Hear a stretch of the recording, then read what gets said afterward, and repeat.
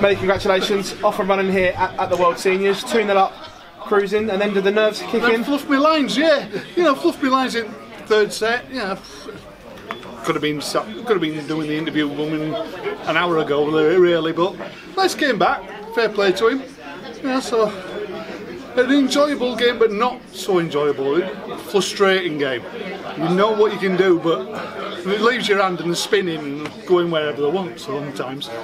Even though you're still playing regularly, County A and whatever, there's nothing like playing on a stage on TV, is there? I've missed that.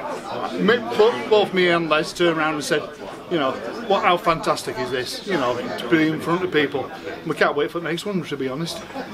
John Park, up next. Do you think you've got a slight advantage, the fact that you played up there already and he hasn't? Nah, no advantage whatsoever in that. Because, to be honest, each game is as it comes.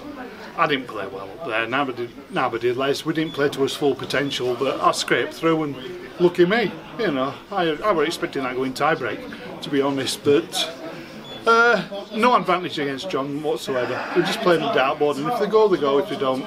What's the feeling like now that you guys have got somewhere to play? There's a seniors tour. It's fantastic, it's brilliant. We're looking forward to it. Looking forward to the next one. Obviously, this one's got to run its course first of all. Bring on more. You know, more the merrier. We're looking forward to it. I think it's made us all start practicing again. It's definitely made me start practicing. Les says he was practicing as well, and most of the other lads. So it's rejuvenation. It's sort of like new things. All right, we're old faces, but it's new to us again. All the talk around Phil, Martin, but you must fancy upsetting the apple cart here. Got to try, haven't you? You know, got to try. If I could pull back any consistency, and that's what we're lacking. That's why I stopped doing the tournaments with the trapped nerve in my neck, and the consistency went. If I can get a little bit more consistent back, who knows? John, pleasure. Thank you very much. Thank you very much. John, what was going through your mind when you were 2-0 up and you missed all those match darts there? Help. Why aren't you going straight, you know? You've done it all day, just relax and throw them. And they were just going anywhere they wanted, you know. I fluffed my lines, like I said, so... And then when he came back to 2-2 in sets, I thought, we're going tie-break here. Then he broke me. I thought, oh no, here goes, you know, I'm going home. Must be pleased with the way you recovered it though from 2 apiece. Yeah, I just knuckled down, head down, not bother what he's doing, and played my own game basically. How were the nerves beforehand? Shaking shaking like anything. I'm still am, you know. Even when I were at home practicing, I'm more nervous for this tournament than I was when I won the Worlds. It's ridiculous, you know. It's sort of like reinventing yourself and sort of like starting from scratch again, in a way. 3-time world champion John Park next. What are you expecting from John? I'm expecting John to go up there and batter dartboard, you know, like he does. But like I said, who knows? Has anybody seen John Park play for a year or so? We don't know. He's an unknown.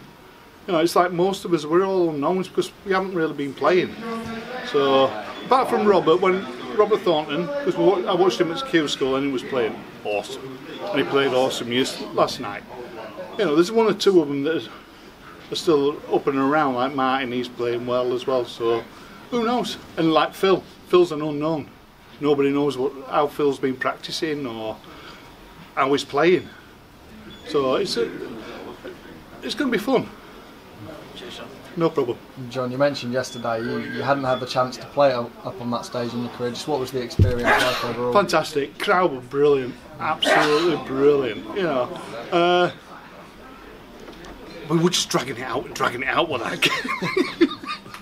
They were like pulling teeth sometimes, but you know, there was a real spark of genius, and then you know, we'd fall asleep again. Like I say, that was just the consistency. You mentioned Robert Thornton's name there. Do you think he's one of the real men to beat in this tournament?